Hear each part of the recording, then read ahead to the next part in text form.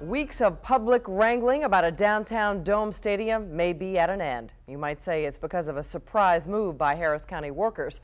As a result, there's a new shape to Houston's skyline tonight, but there's some question whether it's a shape that will appeal to the city's sports fans and team owners.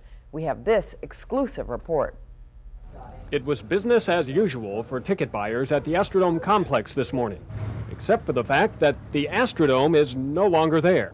Well, when I pulled up out front out here, I couldn't believe I was at the right place. I came to buy tickets for the game on Tuesday, and it's not here. For fans Laura Bourgeois and Don Carter, the truth was strange indeed. I've come here for years to buy tickets, and suddenly here was the booth, but no stadium.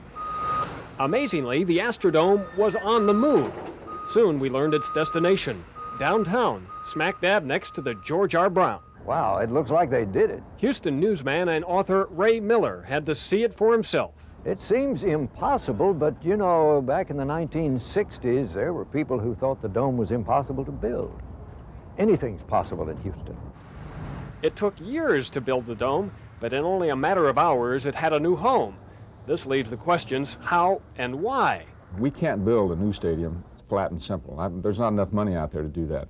So the alternative there is to move the stadium that we've got and put it in the location that a lot of people want a stadium to be at, and of course that's the downtown area, to help the downtown businesses more. At a news conference, Houston Mayor Bob Lanier expressed surprise. They moved the Astrodome downtown, did they? Was it on wheels?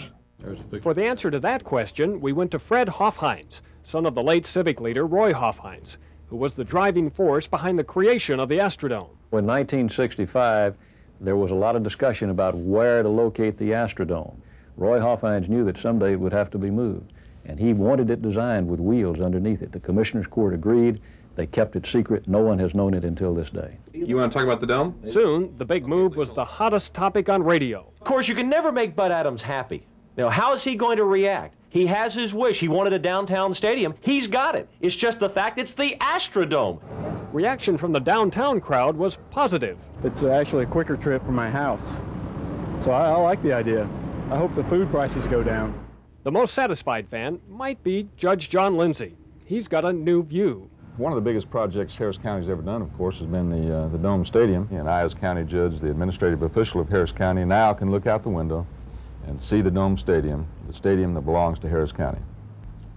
It's April Fools, watch out. That's Watch right. out.